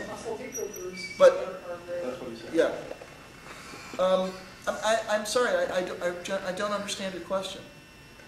No, I don't want to take up more time from the rest of your lecture. But your model of the gift culture doesn't work for composers like Mozart or other famous composers who are wonderful artists, but who all work for money, or were getting paid for what they did. As performers. They were sponsored by rich people who sponsored them so that they could give their gifts to the world. That's right. That's true. They did it because they wanted to give gifts, and it just happened. That's right. And as a musician myself, I'll tell you that any musician who is only doing it for the money ain't worth a damn as a musician. Okay? Musicians may in fact alter their behavior into making more money sometimes, and so they can make more money. But fundamentally, they're always doing it for the audiences and for their standing with other musicians. It's a pretty close analogy to the way programming works. Yeah, over here. Perhaps I can flip this question around and also pivot into advocacy here. I might have a situation where rather than looking at a small bug fix, I can look at some code and see that it really deserves some re-architecting. Yeah. And all I have to give is my little piece of ego tool. Maybe I can convince a few other people that they feel the same way and they would give theirs. But how do we get some major architectural overhaul to happen when it's needed? Usually somebody looks at an existing code with bad architecture and says, I can do better, and then build something else from scratch. So what about the rest of us who look at it and say, I can't do better, but I can see that something better needs to be done. Well, maybe you make noise in a relevant news group, and that helps stimulate somebody to act. But if you've been around this culture for a while, you realize, you'll notice that we don't tend to spend a lot of time trying to patch designs that are broken or extend legacy systems. We're much more likely to just dynamite and start over. Yeah. Doesn't the whole open source system break down if a small subset of the community profits disproportionately from the rest? Well, it hasn't so far. But it's fairly new. It's happening now. I mean, somebody like Red Hat, you get thousands of people contributing code, and you got a small handful of people getting fabulously rich off of their efforts. At some point, aren't those people going to be a little disillusioned? Well, it depends on whether they were doing it for the money or not. And the reason I don't think this is a serious risk is because demand for programmers has been really, really heavy for 20 years now. And that means that I think anybody who could be seriously upset, motivated by money or upset by other people making it, has already gone elsewhere. They've already been selected out of our culture. But aren't there a fair amount of people that work both in the open source and have, regular paying jobs? Yeah. Isn't that sort of the standard?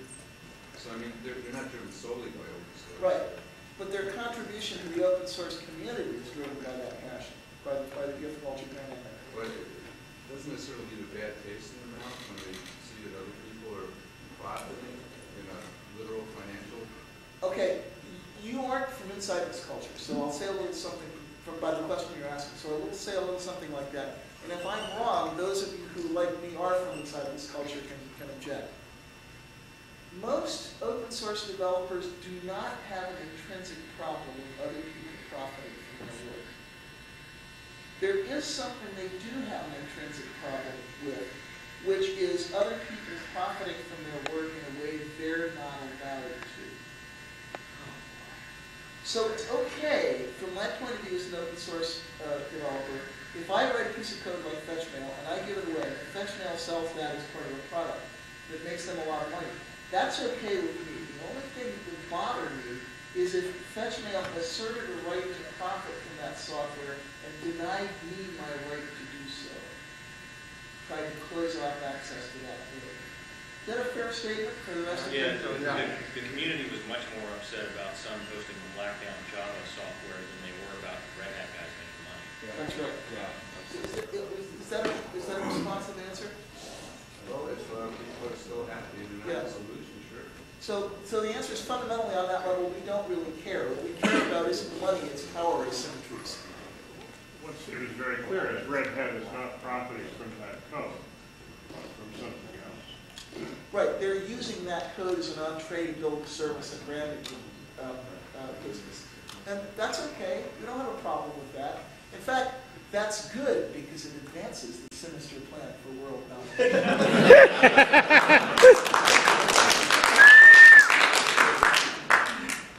A lot of the business people who think they're using us don't realize that we're using them. Speaking of which, could you discuss Sun's error or crime? Sun's what? Error or crime, whatever Sun did which was offensive, I don't know about it. Oh, what Sun did was they promulgated a license called the Sun Community Source License, which if you don't look at it too hard, looks like it might be an open source license, but in fact if you read the fine print, you discover that Sun retains proprietary and exclusive control of all of your contributions. And that's exactly the situation that pisses open source developers off. Because it's camouflaged? I mean, otherwise you just ignore it. The fact that it's camouflaged makes it more offensive. If it was obvious, it would be offensive. The fact that there's been an incompetent attempt to camouflage it makes it really offensive. I thought it was pretty obvious. Yeah. How does that link to Mozilla? Is it Mozilla is under a genuine open source license, so we don't receive the fund. Yeah, it's very good. I think the reference was to Sun's release of the Java project. That wasn't really their project, but they seemed to take credit for it. Oh, yeah, that pissed people off a lot. That That pissed people off more than Sun's profits on it. I didn't hear what he said. He said the issue here was Sun essentially issuing code produced by the Blackdown project, an open source Java project, and essentially taking credit for it and not allowing the Blackdown people any kudos. That pissed off the open source community a lot worse than the amount of money that was at stake. Yeah. Okay, so we're talking about having a product or rewriting code and then resubmitting it to a maintainer in the hopes that the maintainer will recognize that, hey, yeah, this is an improvement. You know, the end goal is the code is better and it's circulating. Yeah. What do we do when we come across a fickle maintainer who, for whatever reason, goes, no, this really is fine, your changes are not necessary? You have two alternatives. You can suffer, which is what most people do, or you can attempt to force the project. That's very unusual. Okay? The reason it's unusual comes out of this gift culture analysis and the reputation scoreboarding. We can't permit forking because it dilutes reputation incentives. It exposes people on both sides of the fork to a reputation risk that they can't control, namely the side of the fork they're not associated with. So that's one of the bases of the taboo. There are others. Yeah, there's a third way. In the Linux kernel, there are patches which are unofficial patches that Linux hasn't officially approved, but yet are out there if you want to do something. Yeah, like Richard Gooch's DevFS patch, which went with like 243 iterations before it actually made it into the kernel. So people do sometimes maintain patches in parallel with the main line of the project. So, yeah, we really got to have really got to start talking about advocacy if we're going to do that any kind of justice at all. Can we pause for a sec? Fine. Oh yeah, I've been thinking about it for a while. You're claiming that there are sometimes good technical integration reasons for what would amount to a hostile takeover, but we don't do them because we want to preserve project identity. We do have an answer to that question. The answer to that question is, go ahead and merge the code, just don't take anyone's name off the history list. Are there any examples of that having happened in the past? But it might be more effort to do so that way. I have to take the two existing structures and build a complete bridge between them. And then the whole time as their architectures or as they're adding new things, I have to maintain this bridge between them. Yeah. Whereas it'd be nice if I could just merge the two architectures into a third. Life is hard. Typically, you're going to have the same problem with any two closed source projects developed inside an organization. And often you're going to have a much worse project because, oddly enough, although open source programmers are territorial in the way I've described, we have a cultural basic that you don't let your territoriality get in the way of good work. Closed source programmers often don't have that fix. So you're actually, this is a problem that's really orthogonal to open source. And you're actually likely to have it worse in a closed source shop. At least that's what my experience of shops like that says. Okay, advocacy. All right, the background of this is there are actually more people here who don't know about my history than I expected, which kind of changes the presentation I give. So for those of you who don't know who I am or have just heard of me as a sort of generic famous name with lights around it, I guess I need to give a brief explanation of how I ended up here.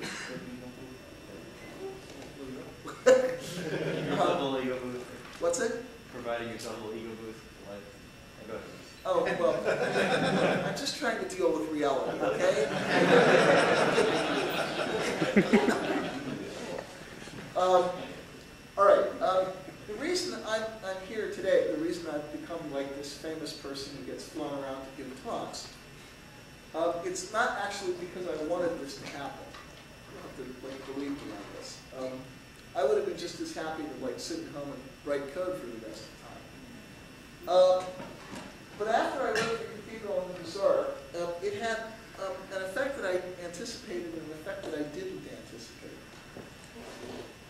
The effect that I anticipated was that it completely changed the language and the sort of generative myth that the hacker culture used to describe its own behavior. This was not a surprising result because one of the things I had observed is that we had this really effective development method that was also almost completely unconscious.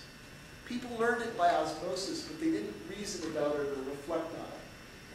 And I knew from previous examples that dramatic things tend to happen when you make a culture conscious of its own effective behavior. Okay? When you give people language to describe what they've been doing all along anyway, it sort of creates this discontinuity in consciousness, and suddenly people are a lot more intense and usually happier about what they're doing.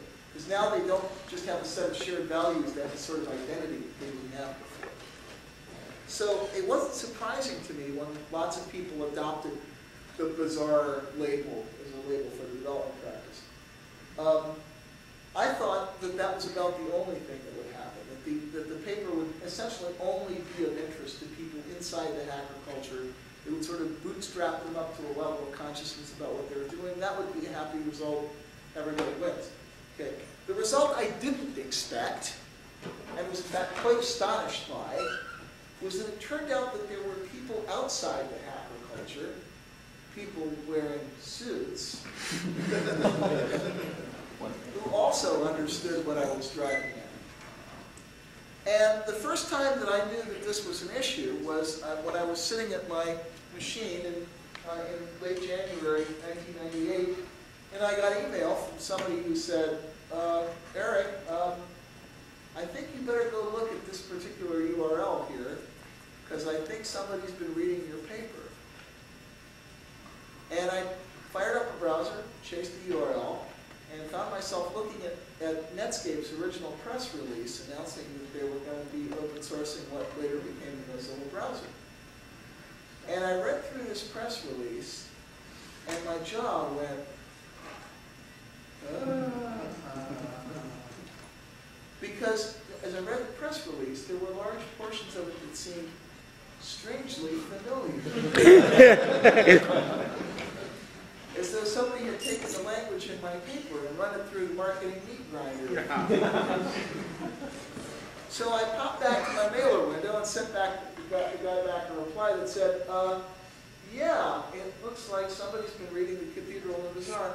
I think I'm going to call Netscape and find out what's going on here. So I did that. I called Netscape's main number. And I explained to the nice receptionist what I was trying to find out, and that started me off on about a 15-minute bureaucratic phone maze, which eventually ended up at the voice box of someone who I thought, voicemail box of somebody who I thought might be the appropriate human being. And I left that person a message that basically went like, did I have something to do with this? And if I did, would somebody please tell me? And I hung up the phone. And within an hour, I got a call from a very nice woman named Roseanne Sino, who was a publicity honcho at Netscape at the time. And she gave me a 20-minute spiel, which boiled down to, yes, Mr. Raymond, you had something to do with this. All of our top guys read your paper, and they loved it. And I'm going,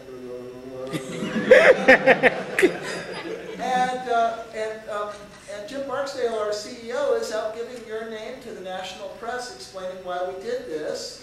And I'm going, and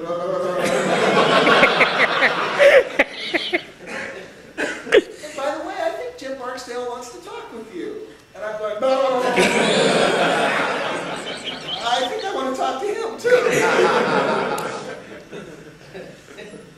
At which point I hung up the phone, wandered around my house in a daze, gibbering for a while, and finally sat down and did a couple of hours of the hardest thinking I have ever done in my life before or since. And the basis of my thinking was this. I've been a Unix guy, and I've been an open source guy. Those things were not always tightly coupled. But I've been part of those cultures for, at that point, I've been part of those cultures for over 20 years. And in that 2 decades, I have watched people, my friends, my coworkers, my colleagues, people in the Unix culture, people in the open source culture, I watched some of the most brilliant people in the world repeatedly come up with wonderful architectures, lovely dreams, better ways to do things that really would have made a positive difference to the world. And I watched those people, most of the time, repeatedly get the shit kicked out of them by morons with good marketing. And you know what? After 20 years of watching that kind of thing happen, you get really fucking tired of it. You get really fed up. And the reaction I had to the flap that was building around the Cathedral and the Bazaar and the whole open source thing, we hadn't named it that yet. We called it free software then. Okay. Was maybe it's finally time to turn things over. Maybe this time the good guys get to win. But the other thing that I saw was I saw a couple of futures laid out in front of me. There was one future, the thing that I was terrified by was the prospect that Netscape might do what it was doing, open source the code, and then fail. And then for the next 15 years, anybody who went into a corporate office and said, you know, you really ought to get clued in about this free software thing, the response they'd get would be, Netscape tried that and it tanked. Go away, kid, you bothered me. Okay. I didn't want that to happen, so I discovered that I had a real strong interest in helping Netscape succeed at what it was doing. I saw another possible future, and in that possible future, Netscape succeeded. It achieved its strategic objectives by open sourcing that code. But the behavior came to be seen as a sort of weird one-off fluke, a strategy that nobody had any interest in duplicating or trying to repeat. And I thought that what might make the difference between that future and the future I wanted to live in which open source became a routine development method and the software quality problem got a good big whack, I thought what might make the difference is if there was somebody out there, independent of Netscape, telling a credible story about why they did what they did and why other corporations might want to consider doing the same thing.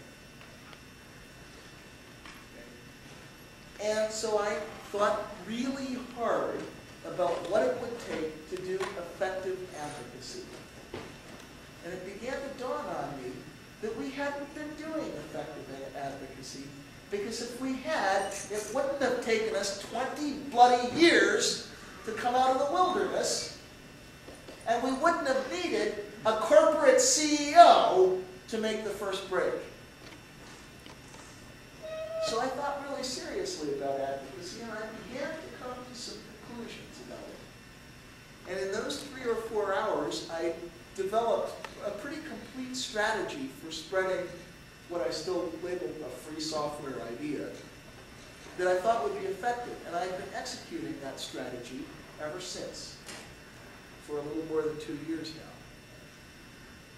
I think I can safely claim that it's been at least moderately successful. So because I believe that it's been successful, I'm going to tell you what I did and why I did it, so you can go out there and duplicate this and make it work even better. One of the first things I realized was that we have a traditional advocacy strategy in the Unix world, in the open source world, that is exactly backwards. It's perverse. It's wrong. It doesn't work. I'll describe this strategy now. Some of you will recognize it because some of you have tried to do it. How I tried to do it. The traditional Unix advocacy strategy looks something like this. You, as an engineer, get really excited about some wonderful new piece of technology or some method, some GCC or GDB or the web or something like that. And you get all excited about it, and you go back to where you were, and you get all your peer engineers really excited about it, And your theory is that if the engineers get sufficiently excited about it, they will go to their first line managers and they will spread the good word, and the first line managers will get really excited about it, and they'll become zealots too. And then they'll go to their second line managers, and the second line managers will get all excited about it, and so forth and so on. So, and if you do this well enough, enlightenment will trickle up the organization until it reaches the strategists at the top, who will slap their foreheads and say, wow, we were totally wrong about our IT strategy, but now that you, the lowly engineers, have enlightened us, we'll change all of our business practices next week. Now, when I put it that way, it doesn't sound like it should work very well, does it? But that's about the only advocacy strategy we had for 20 years. Actually, that's not true. We had one other advocacy strategy, which consisted of Richard Stallman walking into a corporate CIO's office and saying, hi there, Mr. CIO, you should use all free software because property is theft and porting is bad and sharing is good.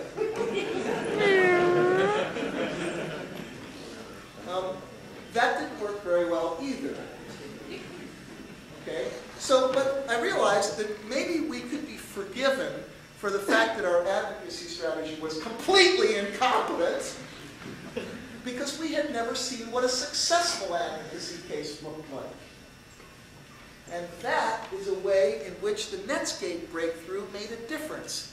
Because for the first time, we have an example of a whole corporation, a technology bellwether, the darling of the Fortune 500, finally saying, wow, maybe those scruffy hackers got something right. And how did it happen? It didn't happen bottom up. It didn't happen because engineers drove the process and convinced their bosses. It happened because one guy at the top of the corporation had a moment of enlightenment and then imposed that vision on everybody beneath him. And this is why I say the traditional advocacy strategy is exactly backwards. Now I'll tell you why it's backwards. Because all pyramidal organizations, all authority hierarchies, are composed of 3 layers of people. There's the people at the bottom who can do stuff.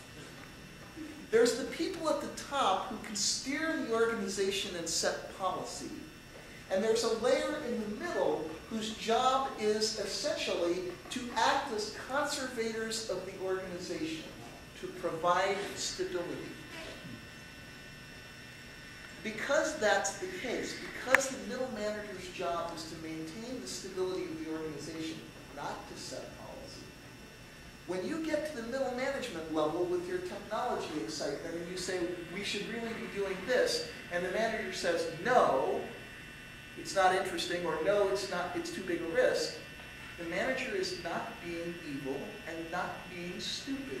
He's doing his job. That's what he's supposed to do.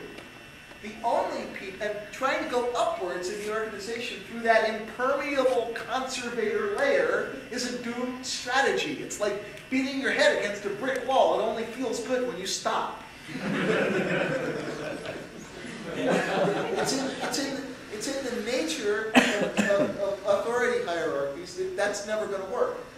So the enlightenment that I had at that point was, gee, if we're going to succeed, if we're going to change the business practices of these corporations, then we got to stop trying to beat our heads against that middle management wall. We got to go straight for the people at the top who have the charter and the authority to make genuine changes in the direction of the organization. Okay, that's easy to say, but it's a little harder to do. I mean, we don't have Jim Barksdale's having spontaneous enlightenments every day. It took an awfully long time, and most of us don't play golf with Jack Welch. Okay? It's one of the realities of the situation. Most of us don't have day-to-day contact with Fortune 500 CEOs. So, given that that's the case, given we don't have day-to-day contact with these people, how do we slip our LSD into their conceptual water supply?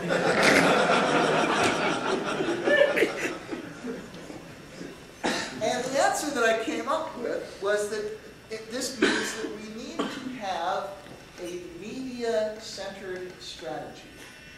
if we can't reach these strategic deciders directly, then we need to capture the media from which they form their opinions. We need to capture the media that they get their information from, and we need to saturate that media with pro-free software memes so that the smart ones are saying, wow, this is where the future is, I want to get there first. And the dumb ones are saying, everybody else is doing it, I better do it too. Okay, so media-centered strategy, but that has some other implications. One of the implications of a media-centered strategy is we need an evangelist. Why is that? Well, it's a fact about the media that they don't buy stories about novel abstract ideas. Why don't they buy stories about novel abstract ideas? It's because most of the people on the planet and most of the people who read business magazines aren't wired like those of us in this room. Okay? Most of us here are what in the Myers-Briggs typology are called intuitive thinkers. We're comfortable with abstractions. We're comfortable with relatively elaborate logical arguments. We have long attention spans for that kind of thing. Most people don't. And the people who run the media know that. They know that what they need to do to attract people's attention is tell dramatic stories about people in conflict. They need to present charismatic faces. So if we're going to work that media, we need charismatic faces. We need heroes. We need public figures that are speaking a language that the readers of that media can understand. So how do we go about developing that? So I said to myself, okay, what are the characteristics of a successful evangelist? What does that person need to be and do? Well, a person needs to be an effective writer and speaker. A person needs to have some experience of dealing with the press. A person needs to be fairly financially secure because at least for the near term, this job ain't going to pay. A person needs to be an extrovert. That's the point at which I went, oh shit. Because you see, as much as I love my tribe, we don't produce a whole lot of extroverts. And that's the point at which I realized that I was basically filling out a job description for myself and was doomed to become a public figure for a while. Not that there aren't other people who could do the job, but like they weren't on the spot and I was. Okay, I had this option to go public, consequent on the media flap about the Cathedral and the Bazaar, and nobody else was really in a position to do that at the time. So the question I asked myself at that point was, am I willing to do this? Am I willing to basically give up having a private life and travel a whole lot and become a public person, which is not something I essentially like doing more than writing code, okay?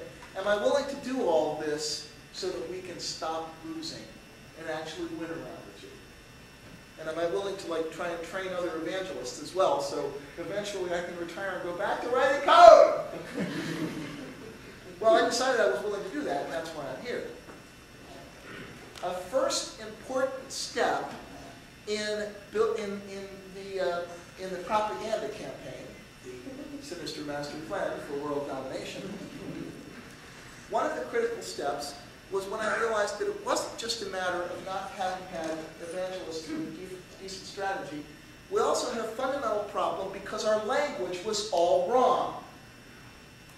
And as a good example of this, let's consider the connotations of the term free software. If you say free software to the average corporate executive, if you're lucky, okay, remember we're talking about 1998, the situation's a little different now. Not enough different to make a difference, but back in 1998, if you said to a corporate executive, free software, if you were lucky, the reaction you get is, free, must be cheap, shoddy, worthless. You lose. If you were not lucky, the reaction you would get would sound like this. Free software. Doesn't that have something to do with that long-haired communist in Boston? Now, for purposes of this discussion, it is irrelevant that Richard Stallman is not actually a communist.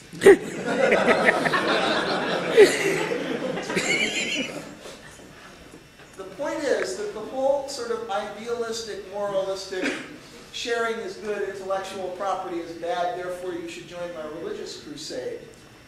That's not merely neutral to corporate executive types, it's actively poisonous. Okay? You cannot win with a pitch like that. Notice that I'm saying nothing about whether it's a right pitch or a wrong pitch. I'm making no claims about the ethics of the situation. I'm saying that as a piece of marketing, as a piece of public relations, it don't fly. Okay?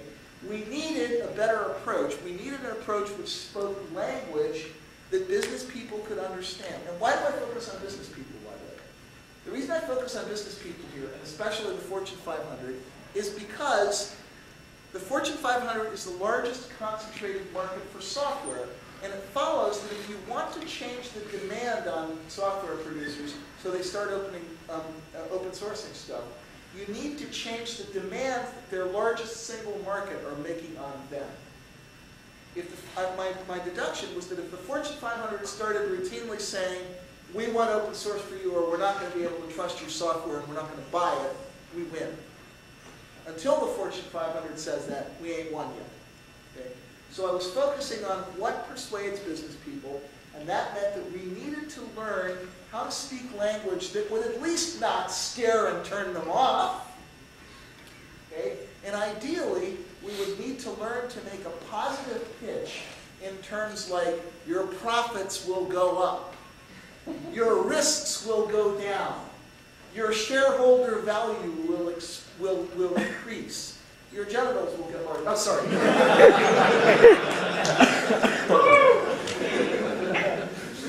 You'll look really good on the next quarterly report, which is sort of the business equivalent of your genitals getting larger.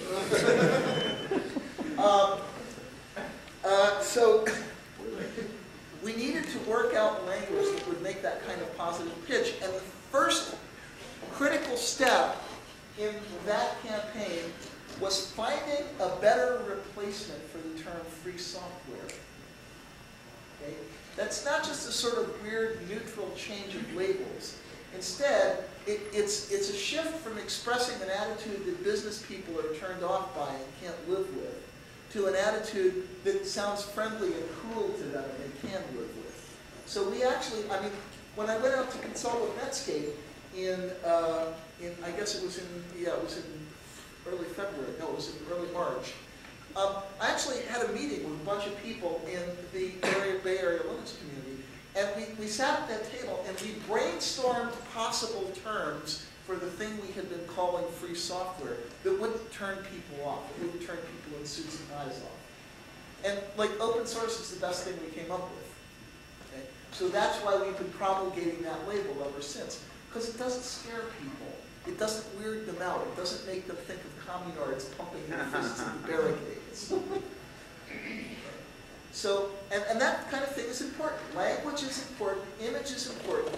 In fact, in the domain we're talking about now, it's more important than reality. Now that's real tough for techies to swallow, the idea of image being more important than reality. But when you're marketing to people who aren't techies, it's true. And make no mistake, that's what we're talking about here. We're talking about marketing. Okay? And yeah, that really makes me feel kind of queasy too. But the fact is, I made a basic decision. This time, I'm going to do whatever it takes to win, because I'm tired of losing. And if you're as tired of losing as I am, well, I don't have to put it that negatively anymore, because we've actually started winning. If you like winning instead of losing, you need to think about these things. You need to think about learning some business school jargon. So that instead of walking into a CIO's office and saying, free software is really cool, you ought to use it, you can say things like, you know, if you were to go with something with the proven high mean time between failures of a Linux kernel, you'd be reducing your business risks pretty substantially. Hear the difference? Yeah. Okay? You need to learn to think that way, and you need to learn to talk that kind of language. There's something else you need to learn to do. And this is, you need to eradicate a prejudice which is very prevalent among techies. Techies often have a prejudice that business people are stupid. And if this prejudice is lurking in your brain pan, you need to get rid of it. And now I'll explain why.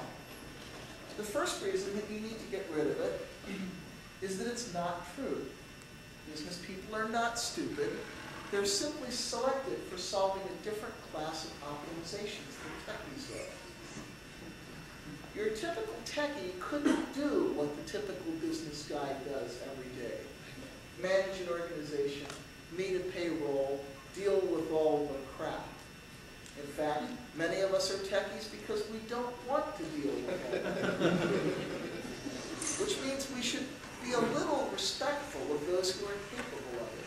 So that's the first reason to get rid of the prejudice that business people are stupid. The second reason to get rid of the prejudice that business people are stupid is because if you walk in and make a presentation to a business guy, and you can be making the most plausible pitch on a verbal level in the world, but if you've got the basic fix that the guy you're talking with is an idiot, it's going to leak through in your body language. The contempt is going to show.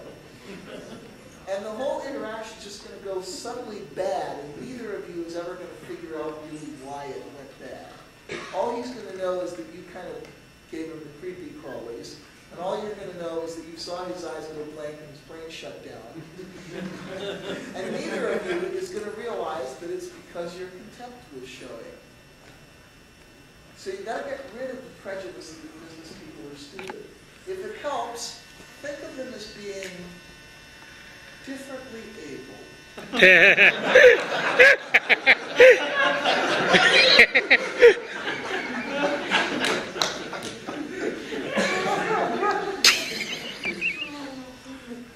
Okay, so it's 20 after 9. We've got to wrap this up. I'll finish this by giving the 3-minute version of my pitch to CIOs and CTOs.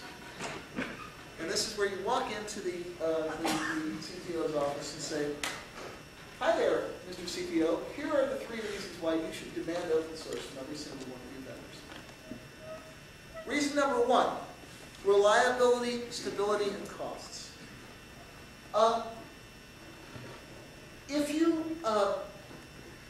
When you buy closed source, first of all, you're deliberately putting yourself at the wrong end of a monopoly relationship with your supplier. Because by definition, there's only one firm that can fix your software, that can extend your software, that can address your problems with your software.